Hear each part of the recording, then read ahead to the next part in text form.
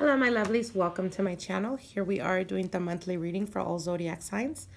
This is for my lovely Leos, Sun, Moon, and Rising. As you guys can see, we've already pulled out the cards, so let's jump right into your reading, Leo. Let's see what Spirit has for you guys for the month of November 2018. Now your first card here is the King of Swords. For some of you guys, you may be dealing with an air sign, Aquarius, Gemini, or Libra. And you have the Five of Swords. So I feel that for some of you guys, for those of you guys that are in a long-term or a committed relationship, you guys may be experiencing a lot of difficulties with communication. There's been a lot of misunderstandings, and ego is definitely on the way, or in the way, I should say.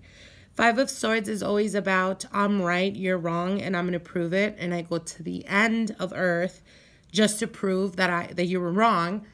But once I'm able to prove that, there's really no fulfillment in it. It's more to do with just being arrogant or just being completely always wanting to have the upper hand. And as we know, when it comes to relationships, you know, ego cannot be involved. Once we have too much ego, it kind of diminishes and tarnishes the relationship. And I feel that some of you guys may be experiencing that or have been experiencing that in this past month. Now, the Five of Swords, again, like I said, is very defensive type of energy. It's energy of the feeling of always wanting to be right. And again, for some of you guys, you may be experiencing that your partner is, you know, just pretty much arguing about anything and everything. And it probably has a lot to do with insecurities that they're currently going through. Now, you do have the Eight of Pentacles here. I feel that by the third week of November going into December, they're going to come to terms with understanding that, you know, just being or acting like a complete nutcase is not really helping them. And they're going to want to come to you and talk to you in regards to how do we go, where do we go from here, and how do we fix it? So they're going to be more emotionally available to you. Again, like I said, the third week of November going into December, they're going to be a little bit more grounded. They're going to be more, you know, more loving than they've been in the past. Now, for others of you, you may be dealing with again, like I said, an air sign or an earth sign. An earth sign would be a Taurus, Virgo, or a Capricorn.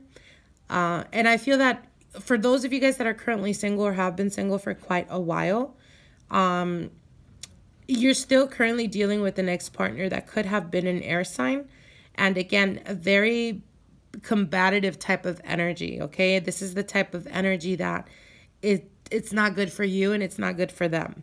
But I feel that you're finally being able to detach yourself from that or come to terms with something that has to do with the partner from the past. This could have, for those of you guys, for those of you Leos out there that have children, it could be finding the balance and bringing harmony again, getting on the same page for the sake of the children. Now, the Eight of Pentacles does talk about long hours. So for some of you guys, you may be experiencing that you're overworking or that your partner's been overworking. And that's where the misunderstandings and miscommunication are coming from, or insecurities.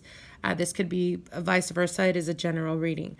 Nonetheless, I feel that at the end of the month going into December, you're going to start to understand why your partner's been working very long hours or not being able to spend so much time with you or with your family as a family dynamic, because you're going to see the increase in pay or extra money coming in. So again, much more grounded type of energy.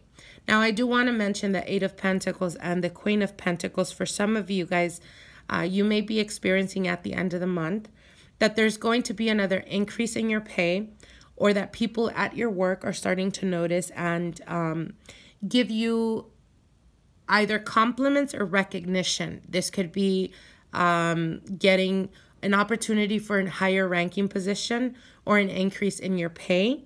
I believe I had foreseen that in the past 2 months ago or something like that.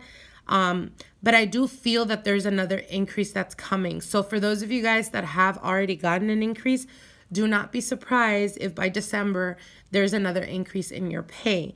As the Queen of Pentacles and the Eight of Pentacles does promise financial stability and an increase or growth in your finances.